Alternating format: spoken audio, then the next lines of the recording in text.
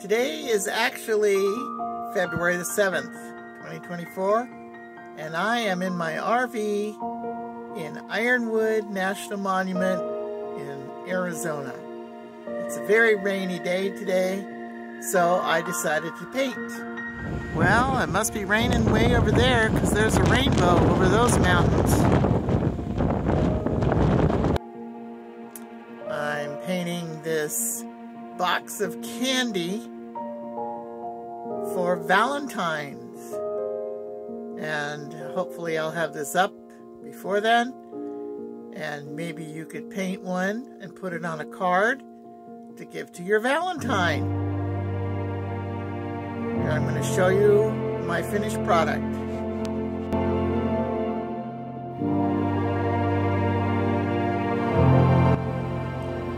I'm going to show you how to paint it right after this.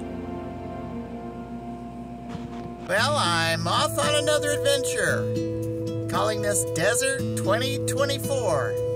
Just me and Snickers. Okay, Snickers, here we go. We go bye-bye.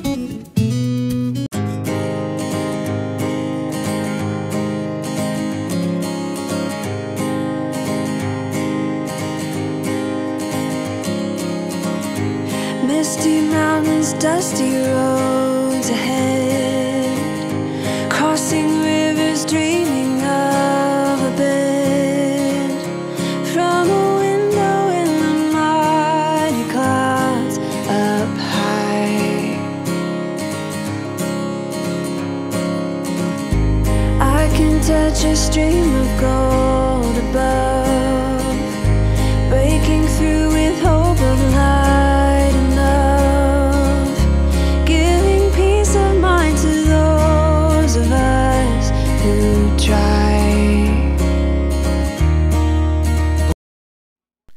This is the actual picture of the candy in the box, and this was my drawing for the painting.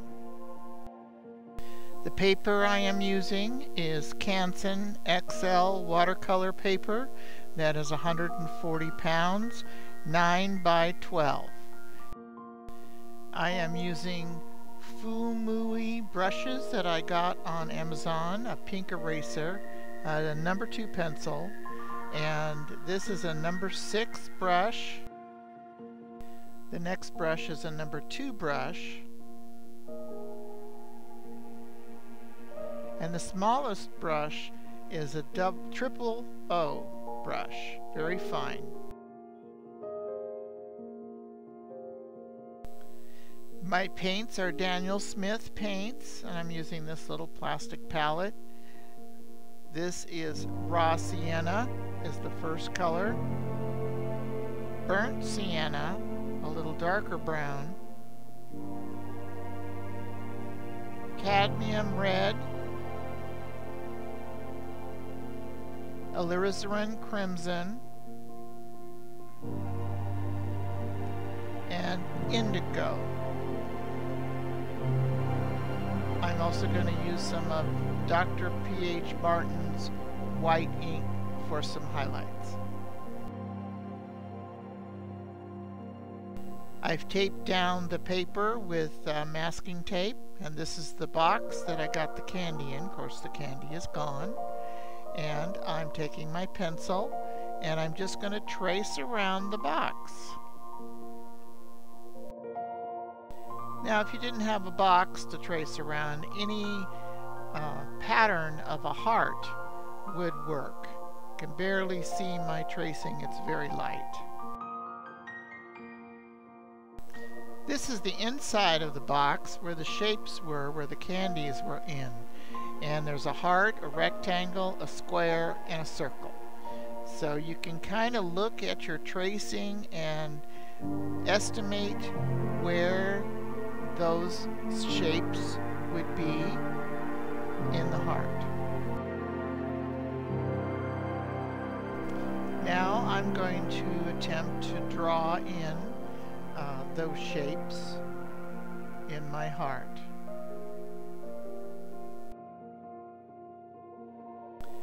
Please don't be too concerned if they're not perfect. Just draw them in so you get the idea of what the shape is going to be, and when you fill it in with paint, then you can do more detail. Once you have the basic shape, then draw another shape around the main shape. This gives you a framing of the shape where your highlights and shading are going to be. And again, it doesn't have to be perfect, it just gives you an idea of where you're going to place the paint. This was one of my first drawings, and then I went around it with a dark pen so I could use it as a tracing in the future. If you'd like to use the drawing, you could stop and trace it or print it out. After tracing the heart and the shapes, I filled in the shapes with raw sienna. Now I'm going to add burnt sienna to more of the right side of the shapes, and the rectangular piece of candy is actually dark chocolate, so I will be adding some indigo into that one.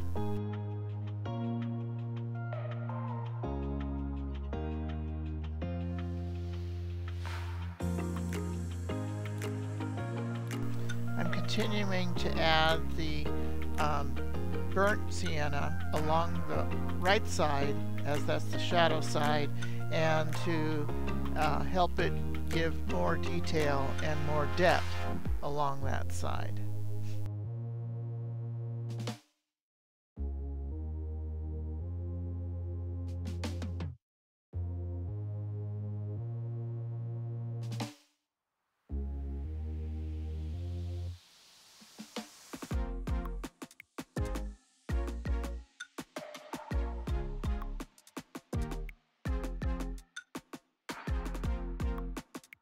I felt that I had given that a little bit too much darkness, so I am lifting some of the darker paint on this particular piece of candy, and to give it more highlight.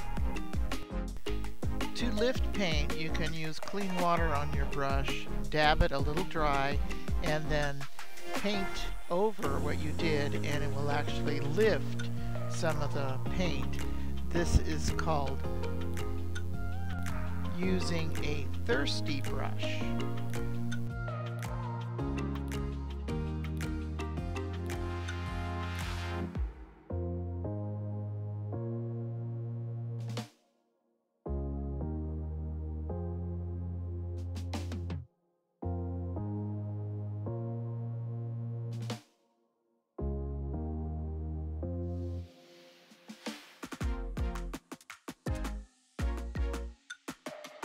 I am trying to save the left side of the candies as a lighter side, and will add highlights.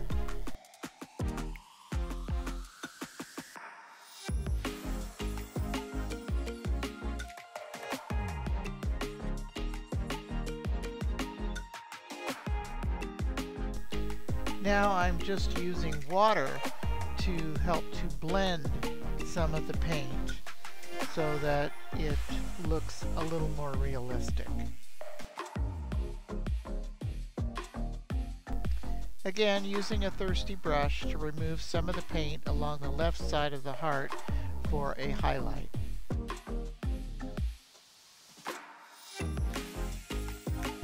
Now to let it dry.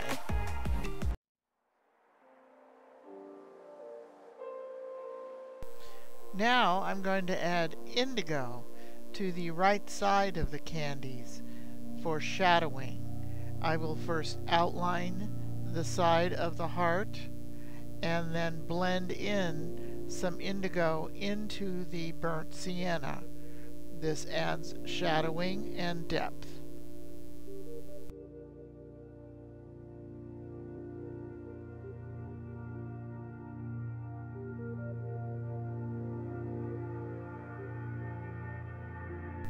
I actually did a thin outline all around the heart, and now I am widening the area on the right side of the heart for depth.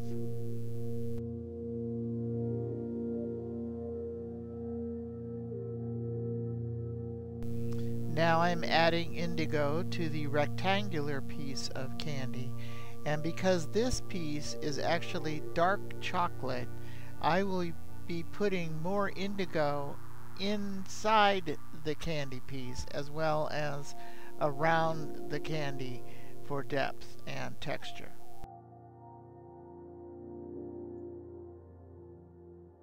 I'm going to speed this up a little bit. You get the idea.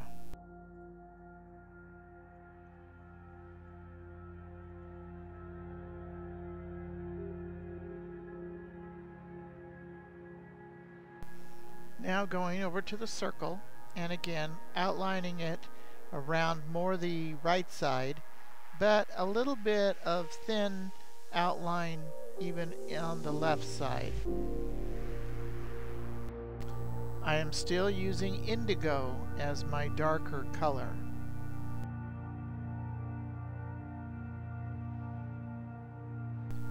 Most of this painting is done dry on wet, starting with dry paper and then applying the paint.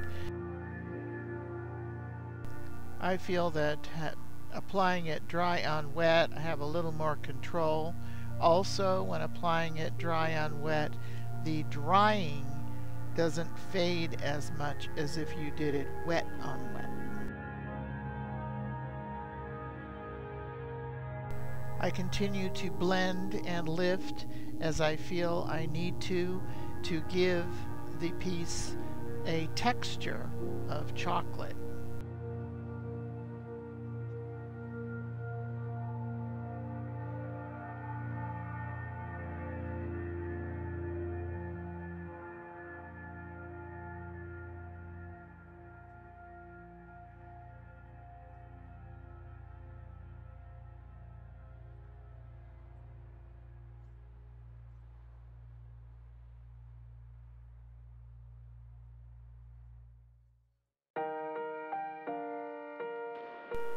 I'm now changing to my number 6 brush because I'm going to begin to add the red. Now this is cadmium red. It's the lighter of the two reds that I'm going to use, and I'm going to be putting it around in the heart and around the pieces of candy and blending it in. I'm still applying it wet on dry, so I'm not pre-wetting the paper. I am just wetting my brush to apply paint to it and then apply that right to the paper. I'll do a little speed up on this section too. Fill it all in, go around the pieces of candy, and then go back and reshape the heart.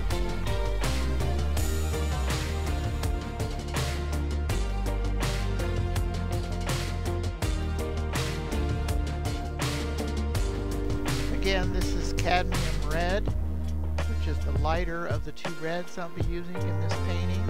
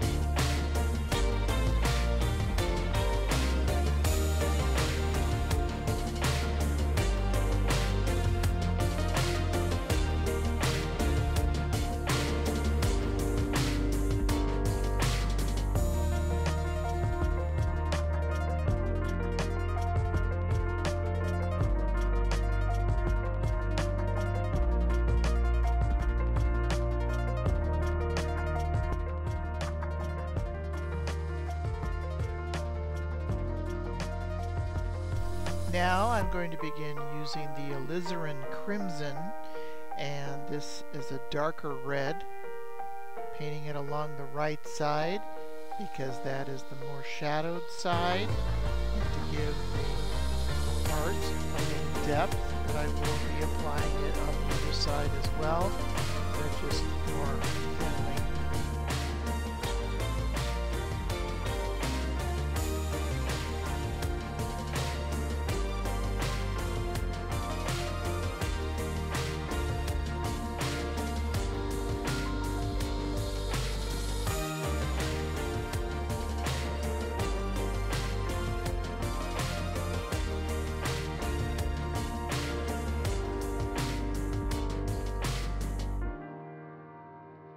Now I'm switching back to my number 2, and I'm applying the alizarin crimson around the shapes, more on the right side of course, because that is the more shadowed space.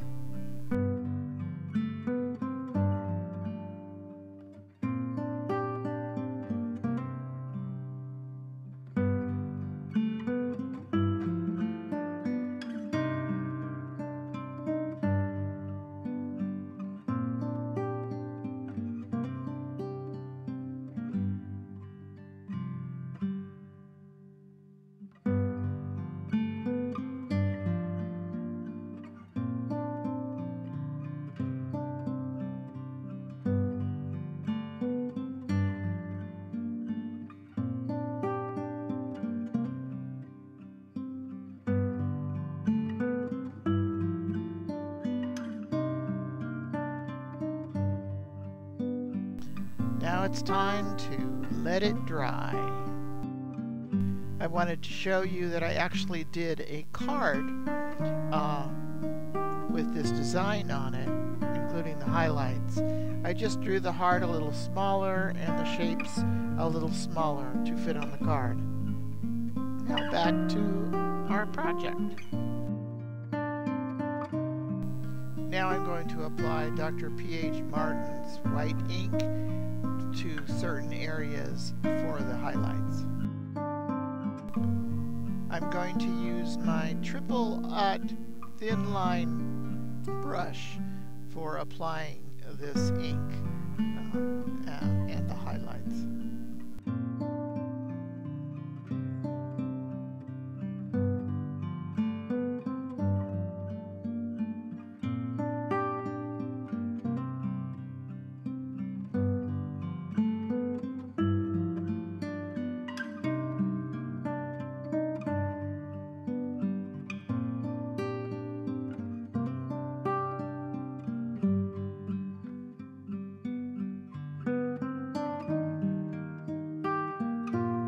Now I've just dipped my brush in the water a little bit to help to blend some of that ink into the paint.